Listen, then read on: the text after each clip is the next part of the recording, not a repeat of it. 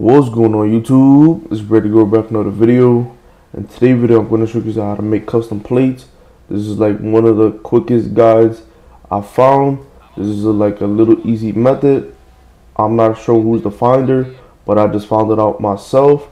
But I hope you enjoy it. This is like one of the easiest methods. It's 1, 2, 3. Hope you enjoy it, and let's get straight to the video. Let's go.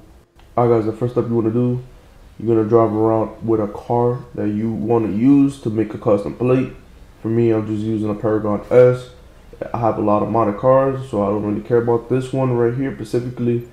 If you have a lot of modded cars, if you don't want to change none of the plates or your modded cars, if you want to take off the Yankton, just use a car that you don't care about. For me, just use something like this one or use anything you want. From here, just drive around the block for maybe 30 seconds to a minute.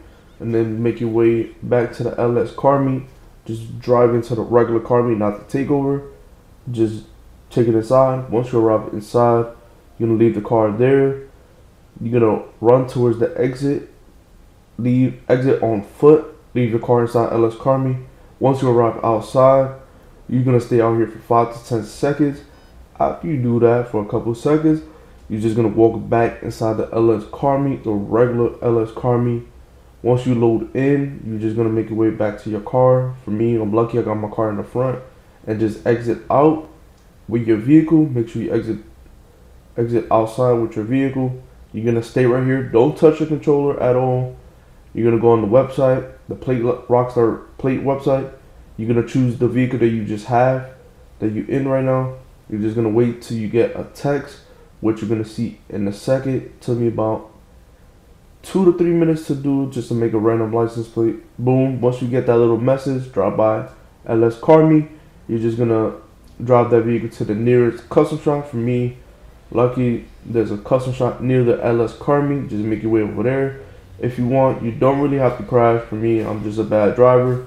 You don't have to crash, but if you want to, you could crash if you like. But for here, just make your way towards the LS car meet. Once you arrive to the LS car meet, you're just gonna drive it in. Once you drive it in, you're just going to repair it. If you damage it, it's going to say process order. You're just going to give it maybe 2-3 seconds. It's going to put you back outside. Boom. As you can see, the plate is there. I just put a random license plate. Sub up. Hit that subscribe button if you are new. Drop a like on this video. As you can see, this is like one of the quickest, easiest methods. If there's other method, y'all could just let me know in the comments and I'll try it out for myself.